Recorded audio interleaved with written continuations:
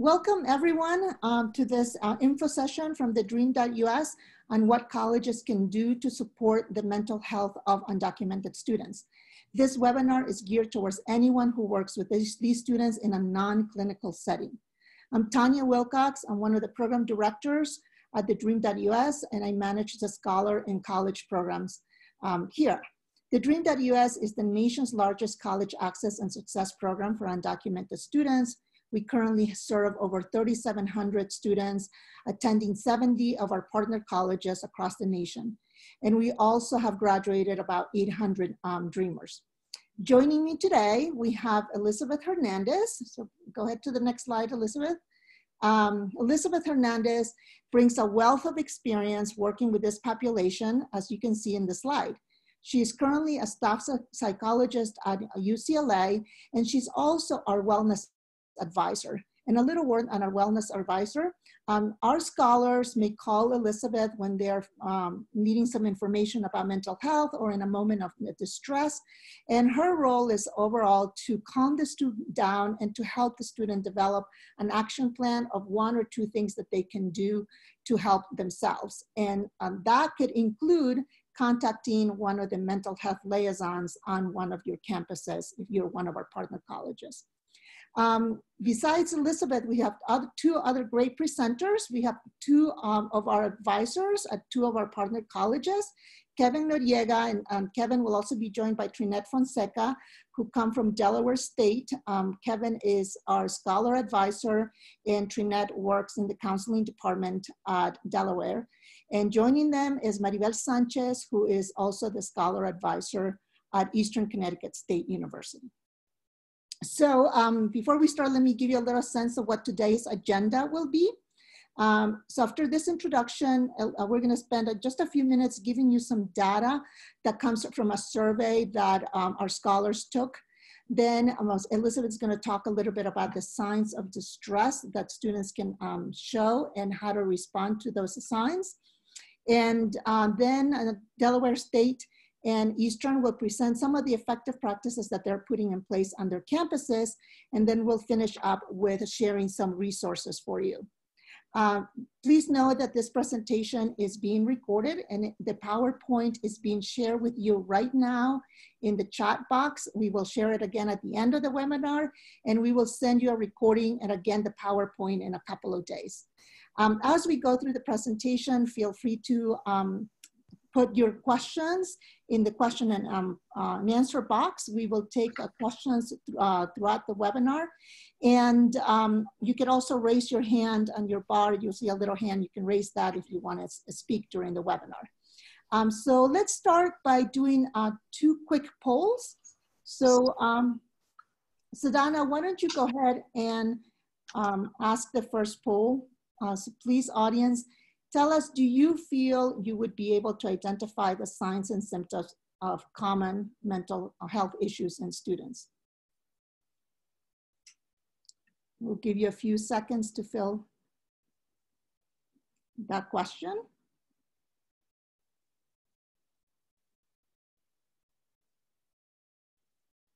So we have about half of you have voted so far. We'll give you 5 more seconds to get others giving us an answer.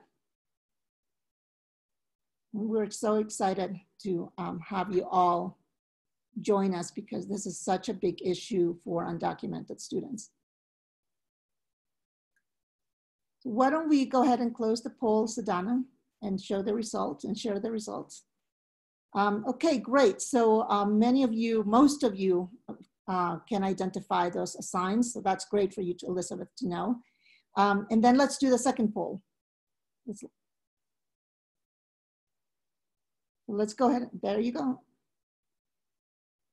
So please tell us what are some of the strategies that you use to help students access mental health services?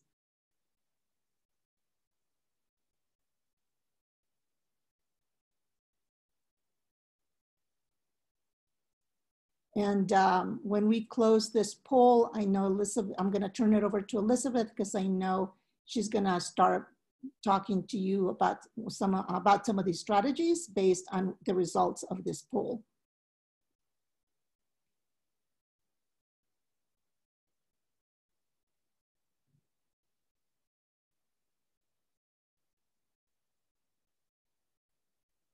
Great. Just a couple more seconds. Please keep voting.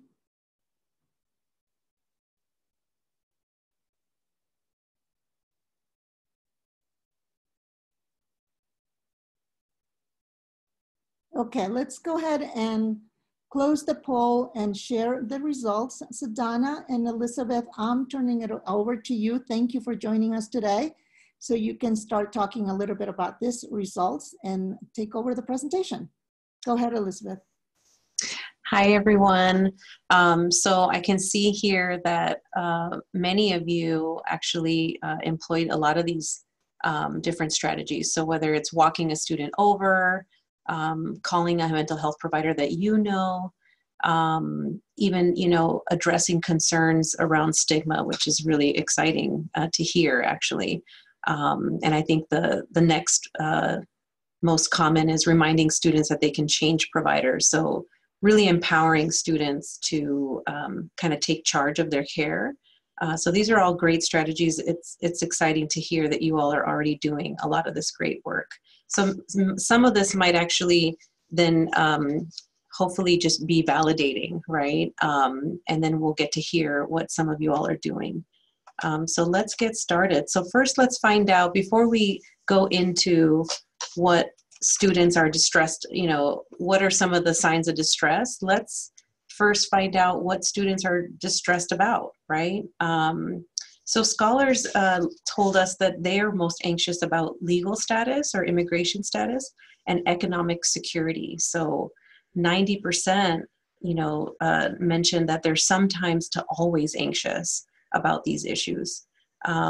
They're also really anxious about the safety of their family members, right? With 81% saying they're sometimes to always anxious about it. And around half of scholars are anxious about other issues, such as, you can see the other options, traveling across state lines or housing and food insecurity. And this data is really consistent with what we're seeing nationally. So this, you know, this is really consistent, and I think students are really reflecting here what we've, you know, what the research is showing nationally. In this slide, you can see that 69% of the students noted that they feel lonely, either sometimes, frequently, or always. So social isolation is a big one. There's also worries about sleep, so sleep issues, sometimes, frequently, or always. So a majority of them experiencing sleep issues. And then a good amount of them, 36%, worry that they might do something they regret. So this is really in reference to impulsivity, which is something I hear a lot about, you know, doing things that then they later regret, and then that causing a lot of like guilt and shame. And then lastly, you know, the data I think that is the most interesting and maybe even most concerning is that despite, you know, a large amount of students indicating distress or that they're open to seeking treatment, they actually, you know, a majority of them actually say they're only 23% actually is actually seeing or seeking mental health treatment. So I think there's a gap there, and that gap, I think I would even, you know, to note is that gap is actually wider than among the general population. So I think that disproportionately, we're seeing that our students are not accessing care, even when they are open to it, even when, you know, they're noting that I have seen one in the past, or I'm actually seeing one, only a few of them are actually accessing the service. So before I go into what the signs of distress are, I want us to all, and to really like honor the wisdom and the knowledge that we already have, right? We all know when someone we care about, someone we know is in distress. And that's because of the relationship that we have with that person, right? We just have a feeling. Sometimes they're very unique to that person, what those signs are.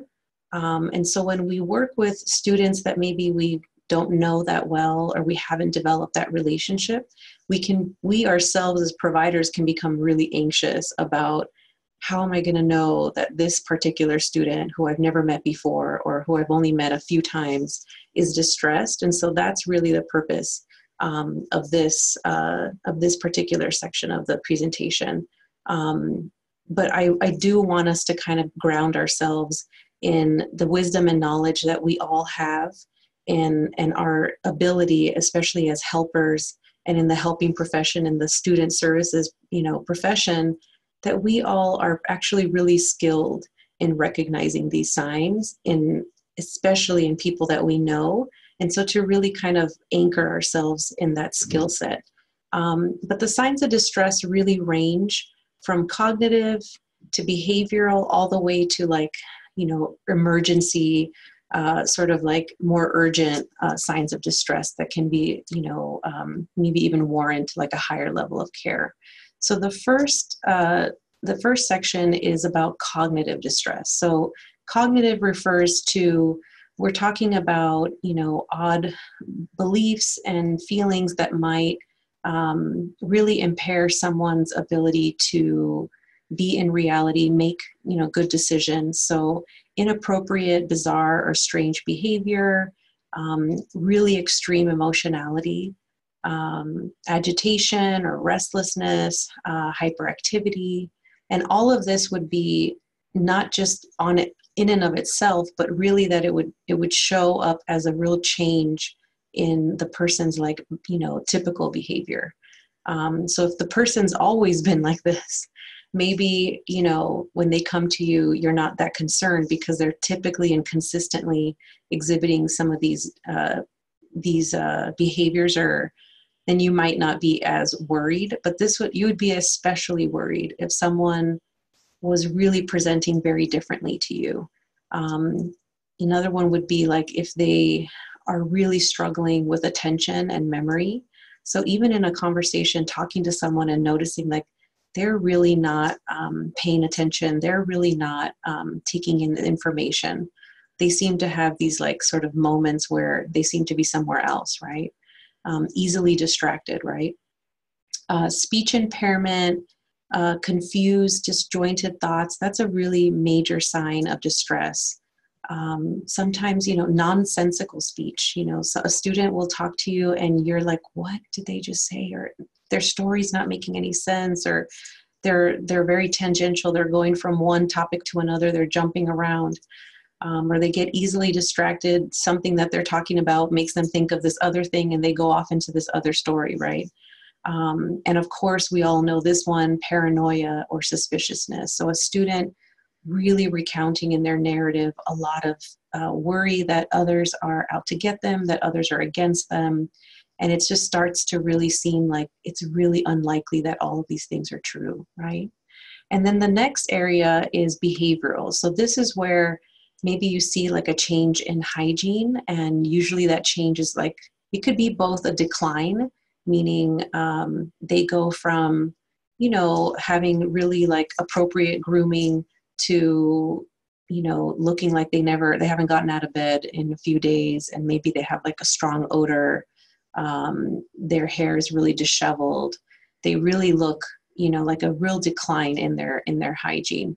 But it could also be something, it could be the opposite. It could be someone who typically is, groomed appropriately, and all of a sudden they have like a full like face of makeup and, maybe just like really provocative clothing.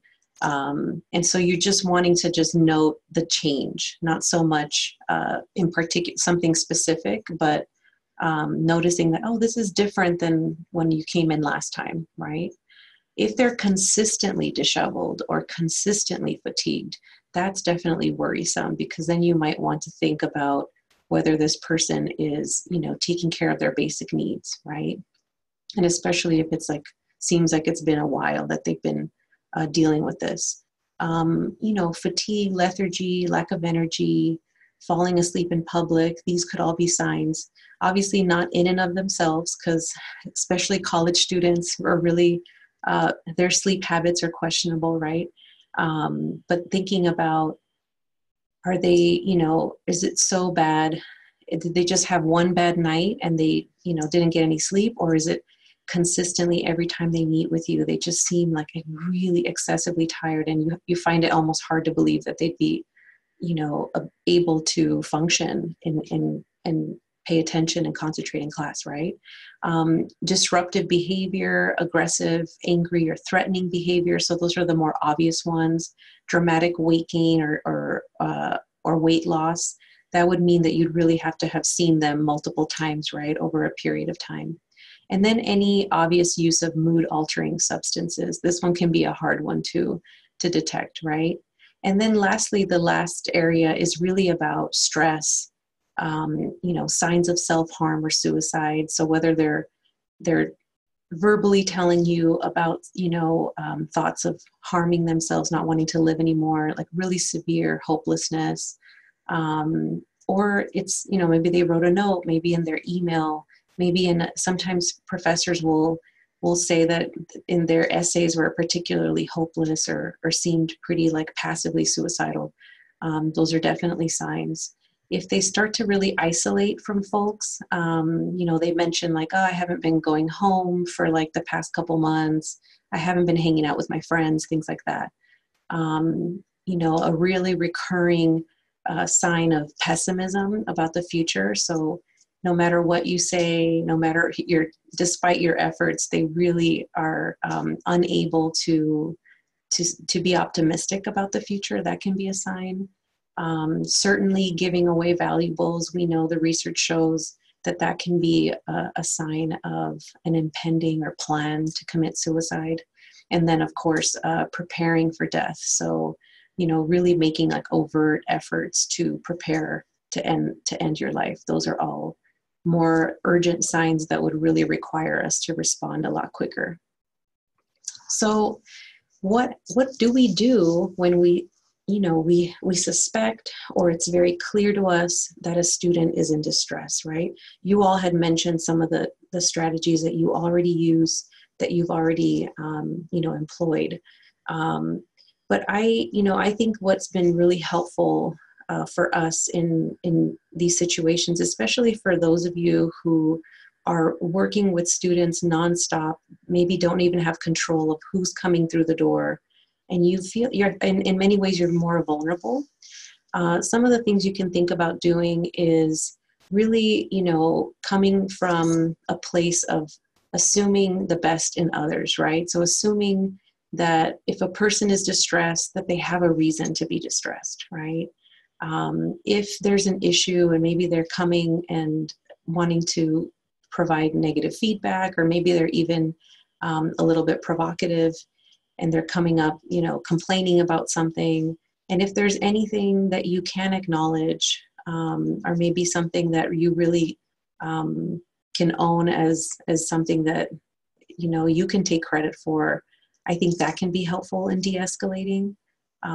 It's important to understand that when a student comes to you, that we really focus on the student first, right? And not focus on the issue, because I think we can get caught up in the details of the issue and forget that they're just a student who's maybe having like a really emotional reaction, right?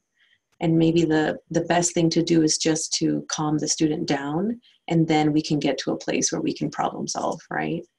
The other thing we can think about is encourage a student to talk by, listening really closely and really patiently. So what that means is just not jumping too quickly to problem solving, really asking like follow-up questions, really taking the time to make sure you understand what they're saying. So sometimes when someone's in distress, they're not really clear when they're speaking.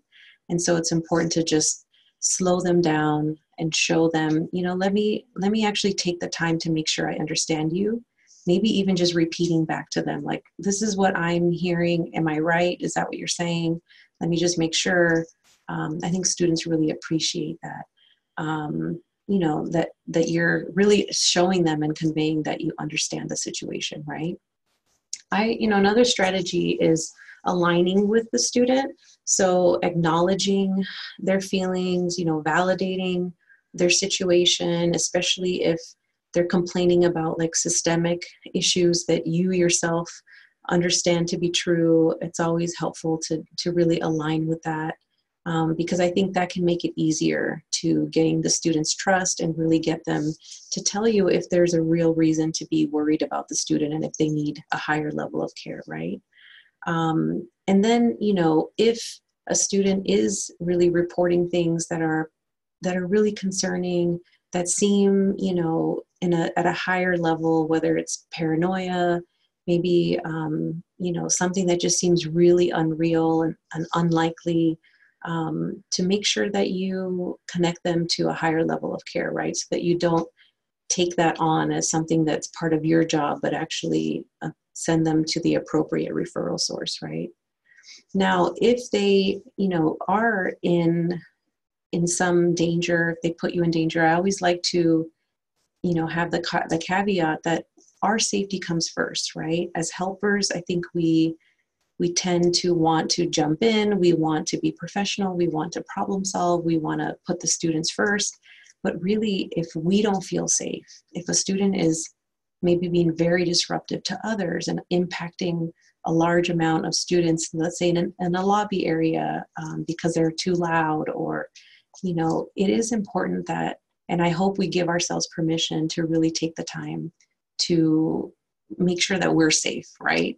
And unless there's imminent risk, we want to slow down and assess, right? Really make sure that we understand what's going on, that we're clear about the risk if there is risk, right?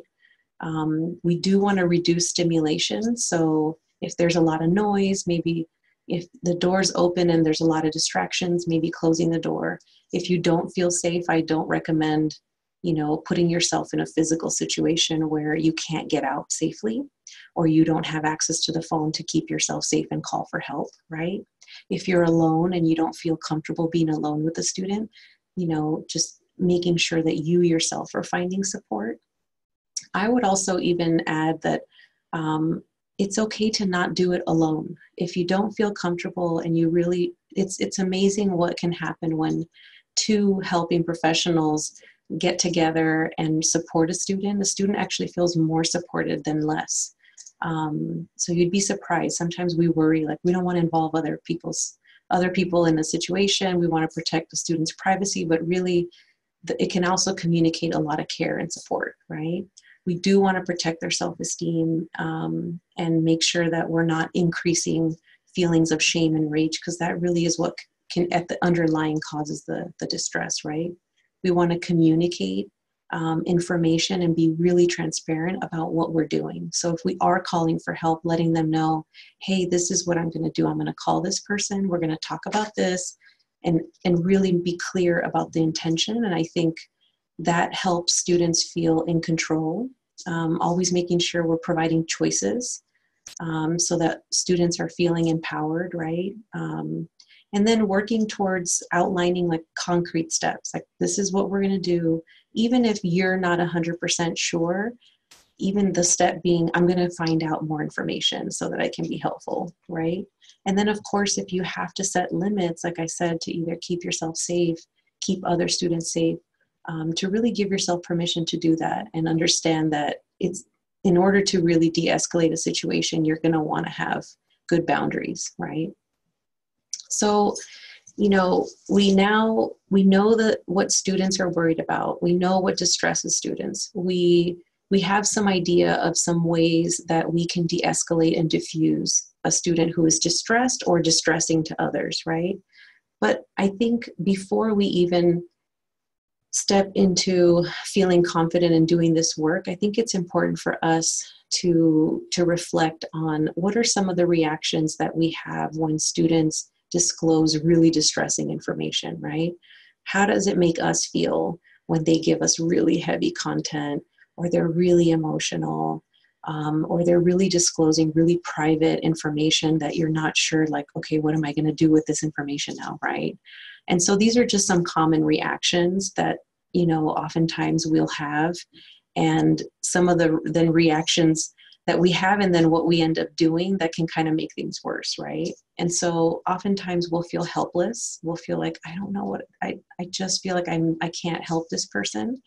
And that can really get in our way. And so it's helpful to just be really clear about what your role is and what you can do, and be 100% comfortable that the little that you can do, even if it feels little to you, can be really huge and like transformative to someone else, and really communicate a lot of care, right?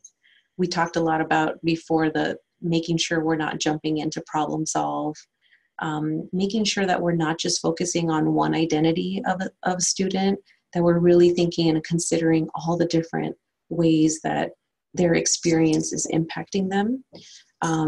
You know, sometimes we want to be really strengths-based and emphasize only the positive, but that can also be invalidating. So it's kind of like a tricky balance that we have to, you know, carry.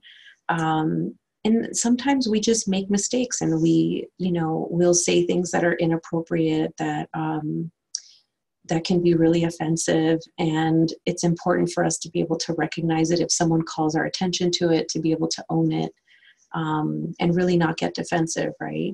And then, of course, this is one that I really struggle with. We worry about students, and sometimes students come to us and we get anxious, we get wrapped up in their anxiety. So to really kind of take care of ourselves when that happens so that we can be helpful, right?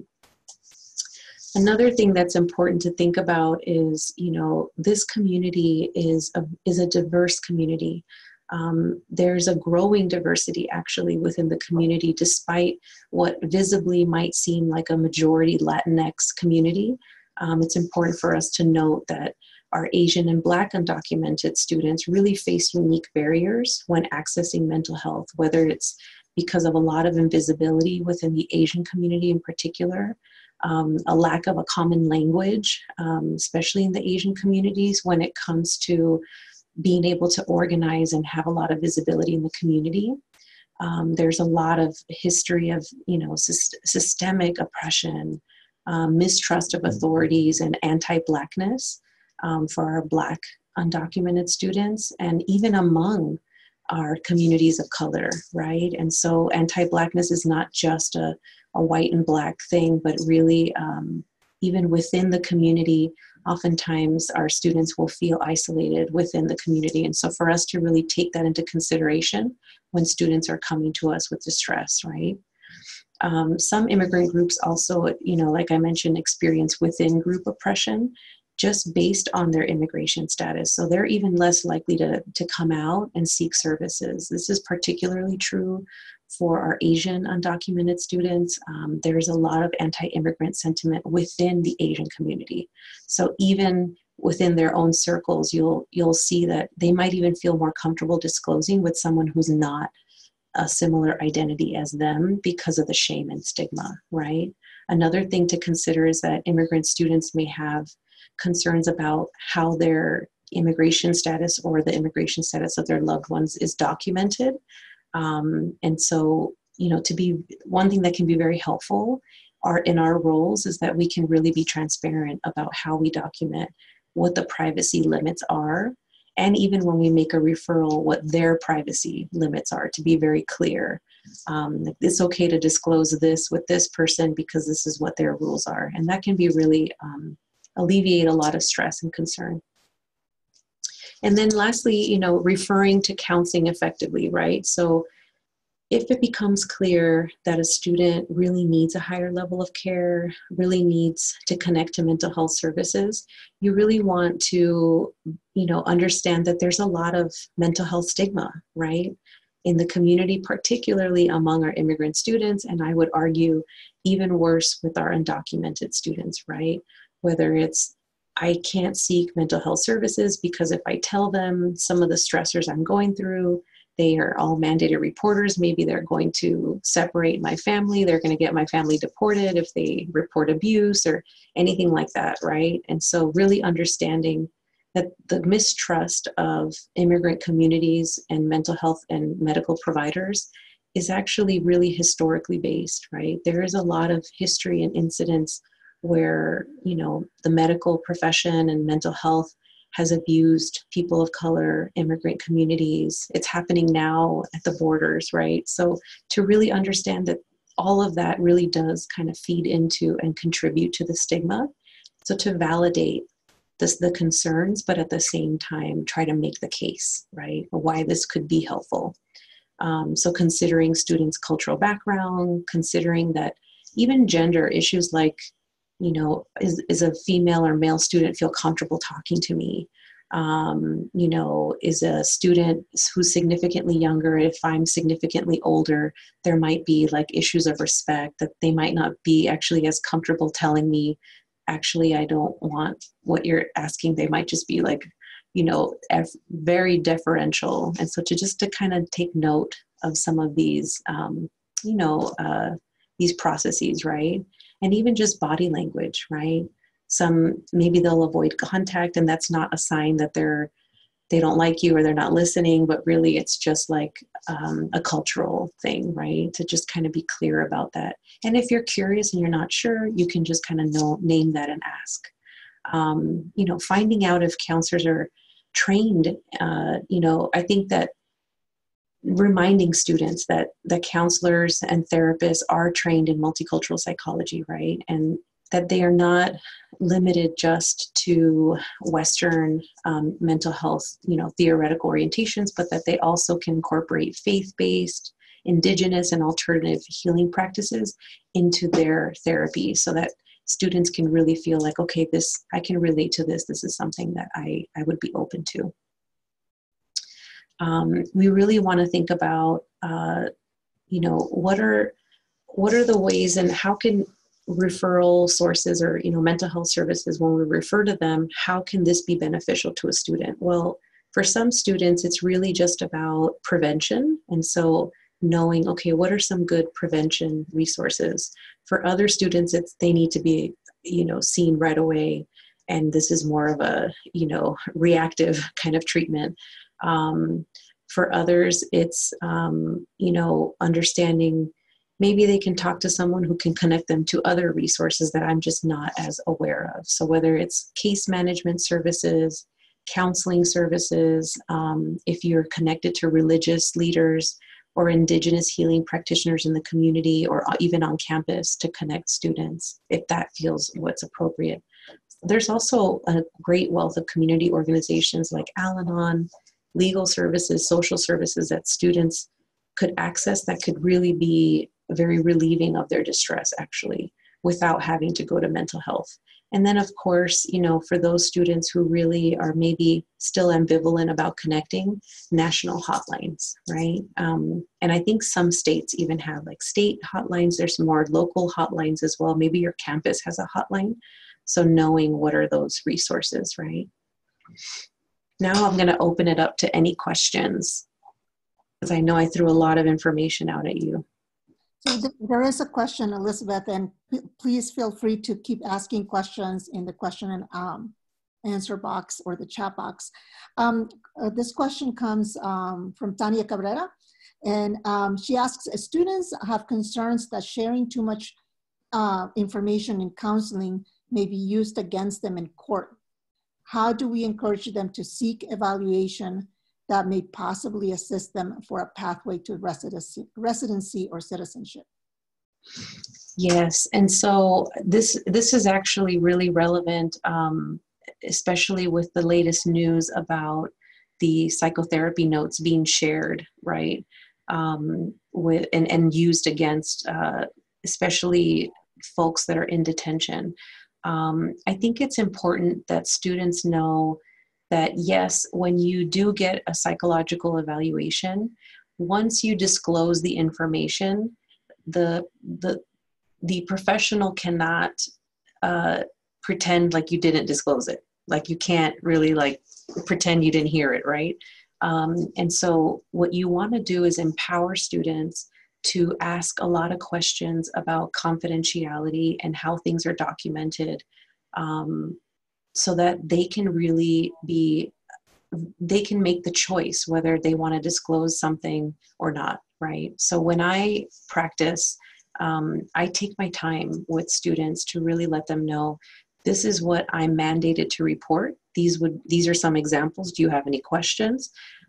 This is what confidentiality really looks like. You know, if you're a danger to yourself, if you're a danger to others, I might have to break confidentiality. Here are some examples if they need them, right? But to be very, very transparent about what are the situations that might warrant me having to break confidentiality. And in terms of like what information could be used against a student later, especially if maybe they're seeing a professional, a mental health professional, to do a psychological evaluation that's going to be included in an immigration case. So what's important to note, what I do those here at UCLA, and I meet with the attorney. So I'm already knowing like, what's the question? What are we trying to assess for?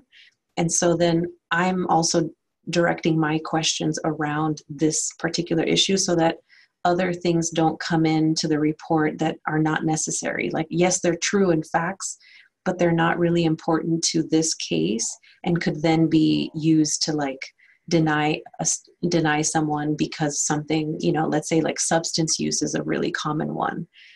So I really do warn my students to be very careful with using substances that are not legal at the federal level. So yes, maybe you live in a state where a certain substance is legal, but if it's not federally, then that can be used against you. Even something like a social media post of you using, you know, can be used against you. So I'm very clear with students about that. And if they are using, I really discourage them from using. That would be one example. So substance use is one that we've heard historically.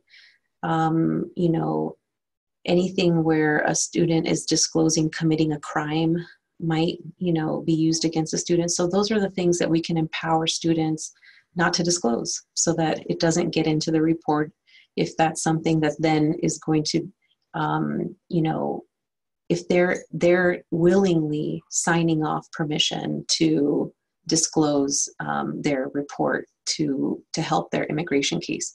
Can, you know, records be subpoenaed? Yes, they can. That's very rare that without a student's permission, you know, a court would order mental health records to be included as part of the decision making. It's very rare, but it can happen. And you know, given that times are changing and laws are changing all the time, it is something to consider, something to be cautious about. But it is something that you can, you know, just empower students to ask a lot of questions to make sure that they understand what the potential consequences can be. Okay, thanks, Elizabeth. One more question, and then let's turn it over very quickly to the other presenters. And does seeking mental health services impact students' petitions for U visas? Do you know that, Elizabeth? Can you repeat that? Does seeking mental health services impact students' petitions for U visas, or I guess any other visa? Yes, I think it does impact in a positive way. So usually U visa cases on their own, you know, the only requisite for being, you know, you have to be a victim of a crime and you have to have proof that you collaborated with law enforcement in solving the crime. Those are the only two requirements for a U visa. If you have proof that you then have had mental health consequences, or that you know, being the victim of the crime has caused some mental distress, and you have proof of that, you have a diagnosis, maybe you've been connected to treatment, that all just helps the case and strengthens the case. It doesn't take away from it at all. Again, unless, like I said earlier, there's you know, substance use that then calls into question whether that was a crime, or you know, anything that really then taints the story a little bit, then I can say that seeking mental health treatment can hurt a client more than and help. But it's very rare. I would say the opposite. Usually U visa cases are strengthened by seeking psychological evaluation and assessment to really kind of make the case for this crime, and experiencing this crime was very traumatic and I've experienced some distress as a result of it. Right, so let's go ahead and have our Kevin and Trinette. Hi, everyone. Hello. Go ahead, we can hear you, Kevin. Okay. So hi, everyone. My name is Kevin Noriega from Delaware State University, and I have my colleague here, Mr. Ned Fonseca from the Counseling Department. And today we're going to share with you some of the effective practices that we have put into place for the 147 Dreamers that we have here at DSU. And I'm going to start with Trinette. Okay. Hello, I'm Trinette Fonseca. I work within the Delaware State University Counseling Department. I'm actually their coordinator. And within the counseling department, we have 3 licensed counselors and an MSW, along with myself. Usually on a weekly or so basis, we see about anywhere from, I would say, 50 to 100 students per week, pretty much. With that. We have a peer counselor program out of that, and basically our peer counselors consist of 15 students, and their main objective for the peer students is to basically have them do outreach, that component where they provide support and information, and they then in turn refer the student body into the counseling center. And going back to group counseling, I want to speak a little bit about what we have done with regards to community mental health counselors. Through fundraising and awareness presentations that I've done throughout the state of Delaware, I've had the opportunity to network with, a Delaware licensed mental health counselor. And this tells you the importance of creating significant connections with all the people in your area. We were able to host group counseling sessions for the Dreamers. I hosted the sessions at the very beginning of the semester because I wanted my Dreamers to have the knowledge, the information, and the tools to apply them as soon as possible. We did the group sessions for 2 weeks, one at 6 p.m. and the other one at 7. The licensed counselor, she capped the sessions to 12 students. And her reason was because in order for her tools and the information sharing and the knowledge in order to be shared effectively, she wanted the sessions to be capped at 12, maximum 15. Some of my Dreamers at DSU continue the communication with the licensed health counselor. In addition to that, as you guys saw in the presentation, we saw that sleep is also an issue amongst the undocumented student population. So I connected with Dr. Megan Walls from the Moores, and she actually have been coming to campus since the program first started back in the fall 2016, and has done presentations regarding the area of sleep and how to make sure we're effective when it comes to sleep, and how to make it work for us, especially for college students. And then we got workshops. Okay. In collaboration with a few on-campus groups, we collaborate and offer a lot of different workshops that vary throughout the semester, such as with NYU, there was a screening called for a movie or a short film that was called The Rest of Us, and it focused on suicide. Then there was, there is, and we've had this in the fall semester as well, Puppy Day, where we collaborate once again with ASPCA and the Humane Society. Puppies come on campus, students get to connect with them. There are more and more students who are actually asking for support animals. So this is one way we can connect them with a resource to do so. We offer paint workshops, which they can, for those who are not into writing or speaking, they can just, pretty much paint it out or draw it out. And that's usually offered during their common hour on a Tuesday or Thursday. In addition, there's fun activities that come up, and it involves Stop the Stigma. So they actually get to do a physical activity, and awareness, the information that they're given at the end is pretty much more so focusing on awareness of mental health and stopping the stigma that's around it. Then there's smaller workshops, which would include like post-graduation depression. So that workshop would also focus in on discussing what are their plans and addressing those anxieties to, after graduation. Another workshop offered throughout the semester is what to do when anxiety attacks.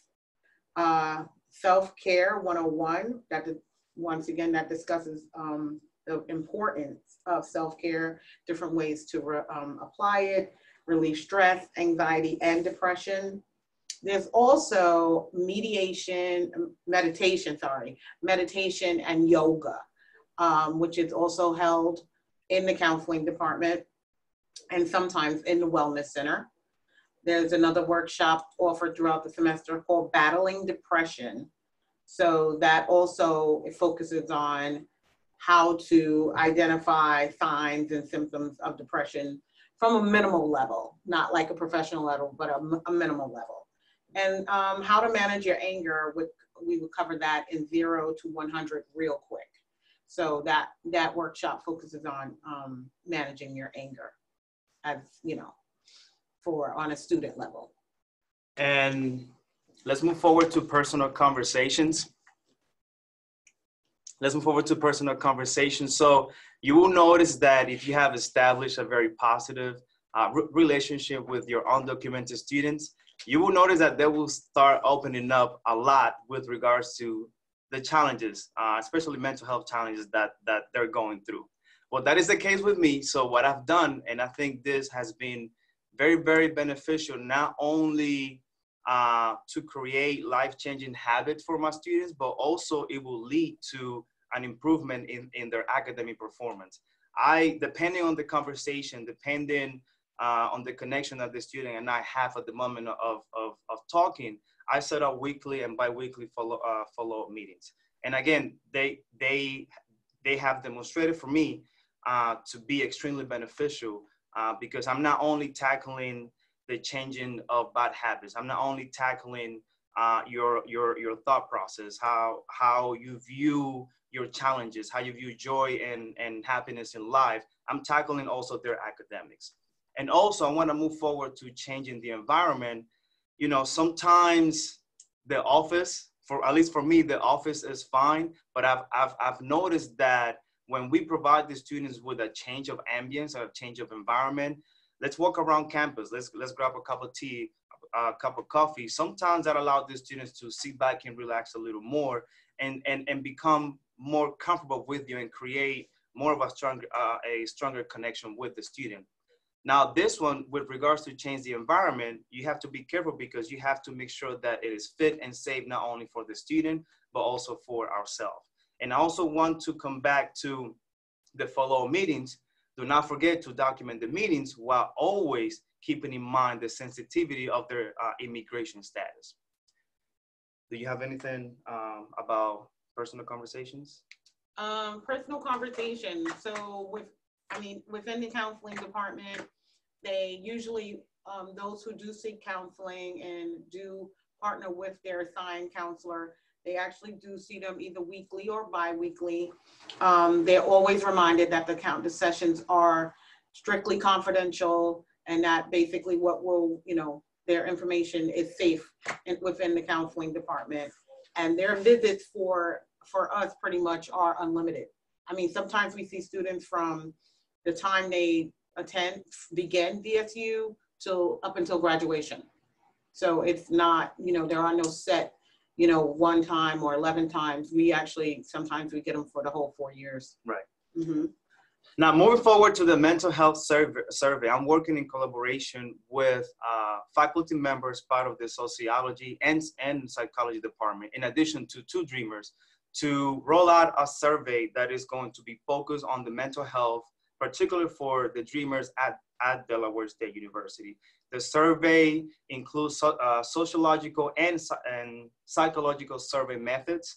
Once it is approved by IRB, we're going to distribute that to all the Dreamers at DSU this semester and next semester in the fall. And we're really looking at, what mental health changes and challenges do Dreamers at DSU experience, not only in general, generally speaking, but also after two major events are coming up, which is the Supreme Court decision on DACA, as well as the presidential elections. So once we collect the data, we're going to assess it. We're going to identify what are some of the changes and the challenges for Dreamers at DSU pertaining to mental health. And then we're going to work on determining what potential resolutions we can put into place so we can tackle those challenges. And finally, creating connections with religious congregations. Once again, I want to reiterate and emphasize the importance of creating significant and effective connections with individuals near your area. So for example, I was able to make a very positive connection with a reverend and a pastor near our area here in Delaware. And they have helped the program, you know, our Dreamers, not only with the religious aspect of it, being considering they're away from home, but they have also become such an instrumental part in regards to the support of mental health. This connection, this relationship that I have with the Reverend and Pastor has also led to the financial support of our Dreamers, which, as we know, is another challenge that they experience. Thank you very much for your time. And now, okay, I'm sorry, let's pass it over to Maribel from Eastern Connecticut State University. Thank you, Kevin. You almost forgot about me. Hello, my name is Maribel Sanchez. I am the Scholar Advisor at Eastern Connecticut State University. We are located in Willimantic, Connecticut, small little town. We're about 40 minutes away from a major city, and our closest major city is Hartford, Connecticut. So I want to piggyback off of, pretty much off of what our, my counterparts basically said, and I don't want to continue to reiterate. I know we're running short on time. My school is in Eastern Connecticut State University, is in Willimantic, Connecticut. Just saw the question. So one of the things that so I've been working with DREAM.US scholars here on our campus for 4 years. One of the biggest strategies that have been super effective for our scholars, we have about 205 scholars here, both national and opportunity scholars. So one-on-one and group therapy. We have a pretty extensive counseling center. We call them CAPS. It's Counseling and Psychological Services. We have 5 counselors, licensed counselors, 1 psychiatrist, which is a prescriber, and 2 post-grad fellows, and 3 counseling trainees, which are usually students at local college. So we have a pretty big staff of folks in our counseling and psychological services. And we have collaborated with one of our counselors. Her name is AC Neal. And so me and her actually devised a group therapy just specifically for undocumented students here on our campus, which is really successful for a couple of years. This past fall, it kind of, our attendance kind of dropped in our group therapy. And so we're kind of taking a step back this semester to really evaluate why we had such low attendance.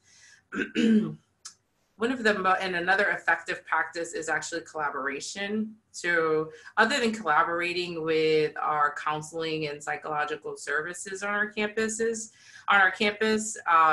we also collaborate with the Wellness Center. I know I heard Kevin mention that as well. The Wellness Center has been pretty integral in really providing specific programming to undocumented students here on our campus. Yoga, aromatherapy, art, like an art therapy. There were so many other things. I was telling the folks that the other day they were making candles and as a form of like stress relief.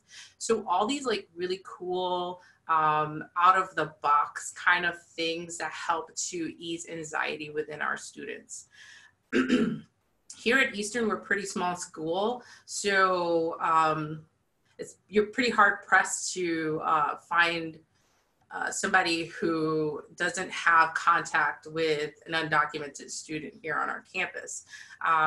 We communicate pretty regularly in terms of me communicating with housing, communicating with student life, communicating with faculty members.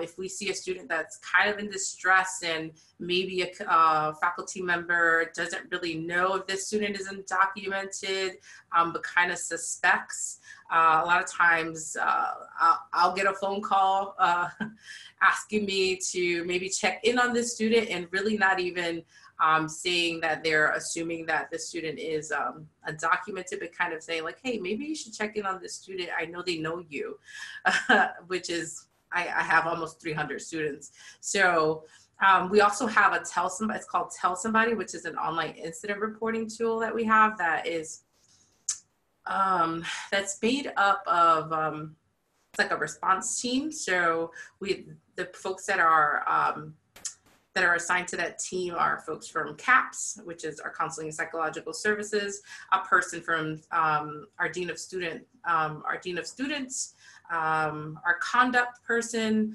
also somebody from housing. So it's kind of like this, well-rounded circle that if a faculty member or staff member sees a student like that is in distress or kind of looks like a little off and they're super concerned about them, so they would put in, they would call, or excuse me, they would submit a Tell Somebody report, and then the student response team will get right on responding to that report. Something that I believe in personally is really intrusive advising. I've been known to, if you are not responding to my emails or not responding to my phone calls, I have been known to knock on your door in your residence hall and just check in on you to make sure that you're okay. I'm not afraid to meet a student where they are, basically kind of piggybacking off of what Kevin said, both figuratively and mentally, because some students don't even, they're in those early stages of not even recognizing what's happening with them in terms of their mental health. And so figuratively, right? Like I'm going to their residence hall, I'm meeting them for coffee, I'm getting outside of the office.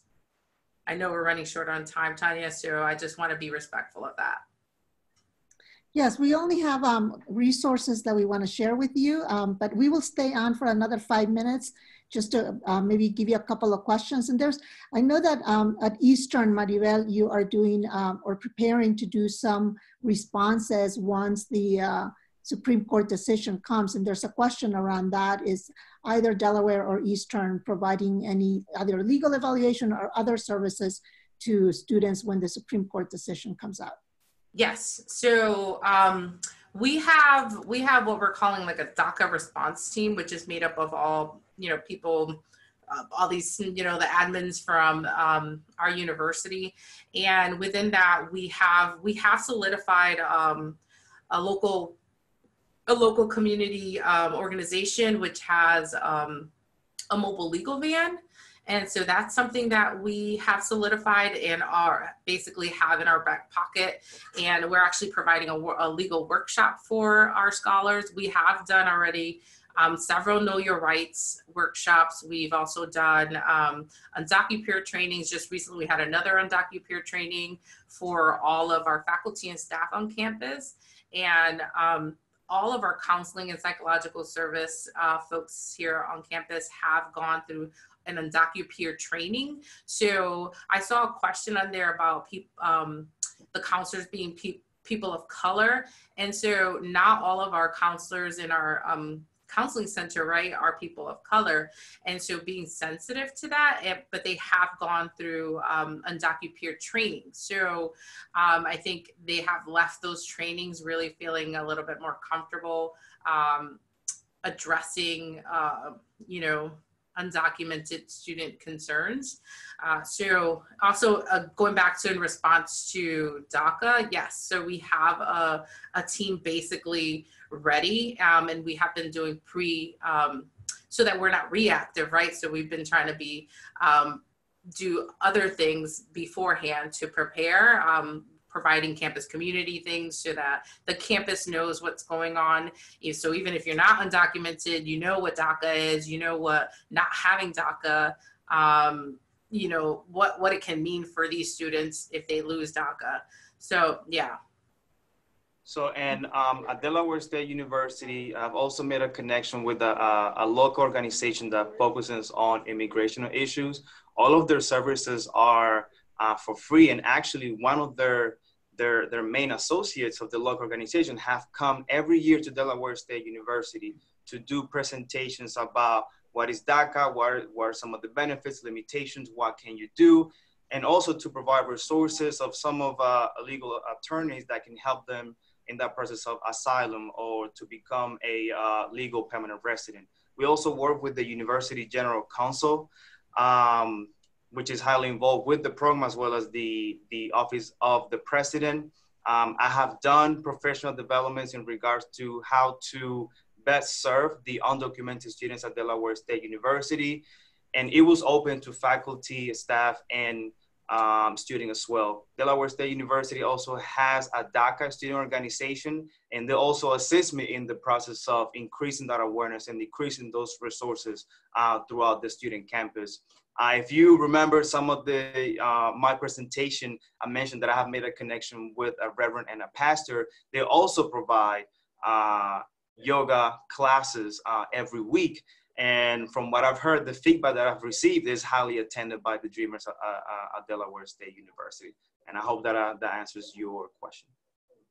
One more question is, how do you recruit students for the group counseling sessions, the group therapy, while still being sensitive to the not disclosing a student's status or confidentiality when you do the recruitment for that therapy?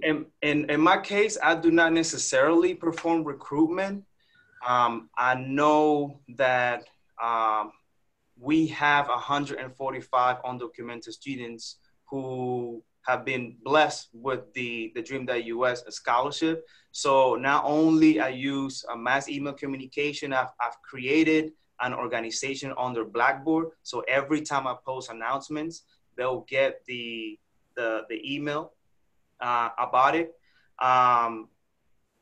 And of course, I share the information of the licensed counselor, and then I pretty much manage the logistics of where the group session will be held, the hours. I do provide information about the Delaware's license, about the licensed counselor.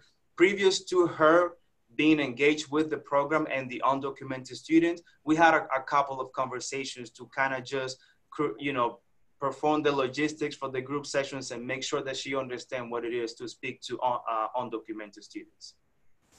Mm-hmm. Thank you. Thank you, Kevin. And one last question, and then we'll wrap up with resources, because we know we're about 5 minutes out of time now. It's how do you, for all these activities and workshops that you're providing for students, many of our students have little time because they work 2 to 3 jobs while they go to school. So how do you provide mental health services for a working population of students? Or do you? A lot of our sessions here the times vary. And that's one of the reasons why. Yeah, there is a lot of stuff done during the common hour where the majority of students are on campus, and that's between 11 and 12, and it's usually no classes on campus are scheduled on Tuesday and Thursday during that time. And a lot of the other sessions are held in the evening. And I also want to share with you guys that the Peer Counselors Program at Delaware State University, we have 2 Dreamers, 2 undocumented students who are peer counselors at Delaware State University. 5, actually, I'm sorry. She gave me it's 5. So we have 5. And so when we do group sessions, especially, you know, we're talking about undocumented students, they are fully engaged in those group sessions. And I also want to answer a question about how to reach out to undocumented students in the pre-K to 8th population. I did a webinar with the Delaware Department of Education, not only increasing awareness about the opportunities that we have here at DSU for undocumented students, but also we talked about a little bit about mental health. And again, I go back to the significance of doing networking near your area so you can start connecting with people that can support your undocumented student population at your institution. And also the peer counselor program is a paid program. They are paid. Right, that's wonderful. Yes. So let's go on to the last slide so we can let everyone go. Again, we will share via the chat box a copy to the PowerPoint. So please put in, Sudan, if you could please put in the chat box again, the copy of PowerPoint, so you have all these different resources regarding scholarships or legal or mental health resources. All of that goes kind of in a package to help undocumented students. So organizations like Foreign Immigrant, National Immigration Law Center, Immigrants Rising, TheDream.Us, our own page, and specifically this link that you see from United We Dream, that will take you to a PDF of specific tips and resources that you can hand out to students. And all those tips are related to strengthening the mental health of undocumented people. So I highly recommend that you that you look at the link from United We Dream. It's a list that has been put together by the California Psychological Association. And with that, thank you everyone for joining us today. Thank you for caring so deeply about our students and about all undocumented students. And again, we will share this information with you in a day or two, the recording and these resources. And have a wonderful rest of the day. Bye, everybody. And thank you, Kevin and Elizabeth and everyone. And thank you so much. Bye. Bye. Bye. Really appreciate your time. Bye. Bye. Thank you. Bye.